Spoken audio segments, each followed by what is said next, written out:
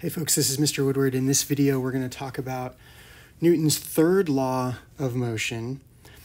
And to start, I'm going to recap his three laws of motion, his famous three laws of motion. So Newton's first law of motion is the law of inertia. And inertia basically states that objects resist accelerating and they prefer to move at constant velocity, including rest, which would be a velocity of 0. And when they are moving at a non-zero constant velocity, they will move in a straight line. Okay, that's the law of inertia. Newton's second law of motion is a law that relates the net force on an object to its mass and its acceleration. And it's famously written like this: the net force equals the product of mass and acceleration. Or you can rearrange it and solve for the acceleration and say that the acceleration is directly proportional to the net force on an object and inversely proportional to the mass of the object. So the acceleration of an object is always the ratio of the net force on it to its mass. So the more force you put on an object, the more it's going to accelerate. The more mass of an object is, the less it's going to accelerate, right? Which actually relates back to the first concept of inertia, right? Objects with more mass have more inertia and are going to be even more resistant to accelerating. And now it's time for Newton's third law of motion, which is the law of action-reaction. It's stated commonly this way: for every action, there's an equal and opposite reaction, which means that the force of one object to a second object is going to be equal to the force of the second object on the first object, but just in opposite directions, right? And that's written by this sort of silly little equation here.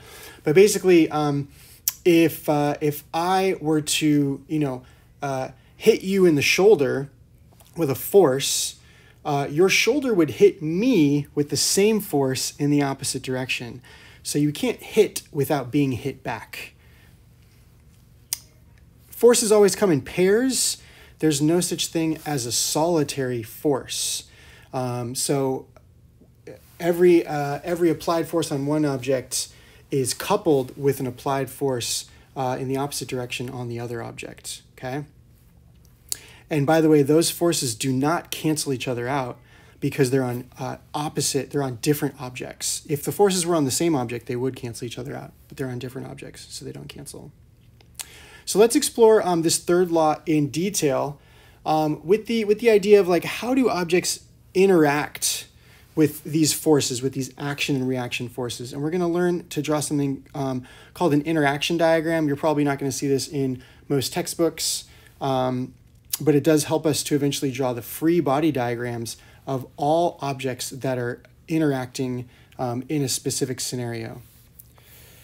Isaac Newton thought a lot about what he observed in nature and developed theories or laws of motion to explain and predict what he observed. For instance, one famous story is that he developed a theory of gravity by watching an apple fall from a tree, right? And so here's that apple falling down. Let's use the same thought experiment of an apple falling from a tree to reach some of Newton's amazing insights into the universe. We'll ignore the air resistance that comes from the repulsion between the air's outer electrons and the apple's outer electrons.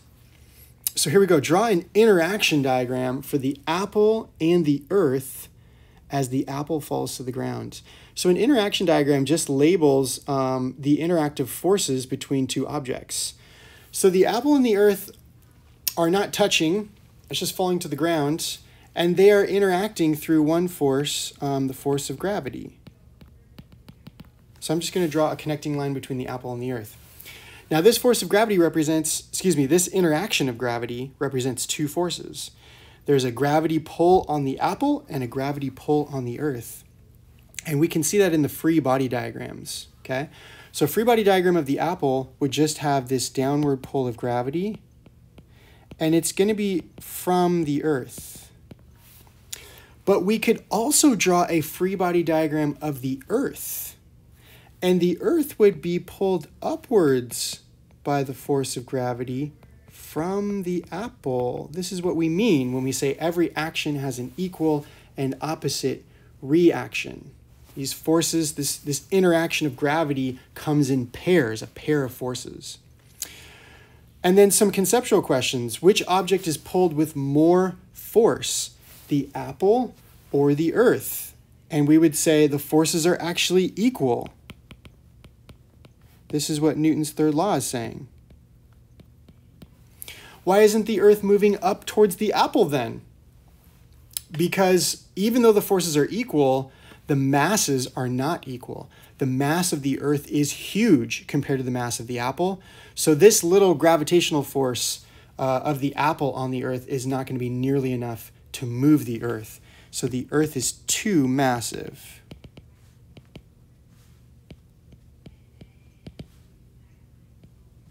And how does this demonstrate Newton's third law? Well, the forces are equal and opposite.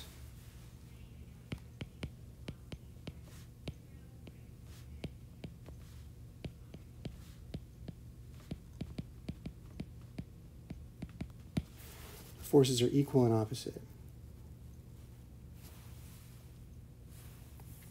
Let's keep moving. What if now the apple is sitting at rest on the ground? Let's draw an interaction diagram for the apple and the earth as the apple sits on the ground, right? So now we've got the surface of the earth right here. The apple is still going to be interacting with the earth through gravity, but now there is an additional interaction. It is the normal force. So let's add that because they are now in contact, right? A normal force is a contact force. Draw a free body diagram now. So the apple is still being pulled down by the force of gravity from the earth. But the apple is also being supported upwards by a normal force from the earth. So the earth is applying two forces to the apple.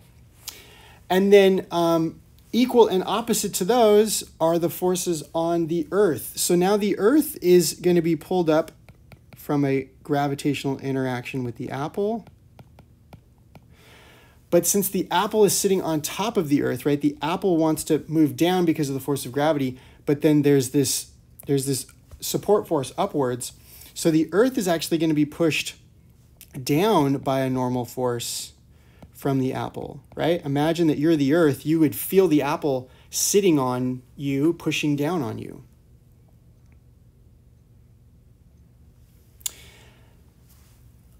And how does this demonstrate Newton's third law?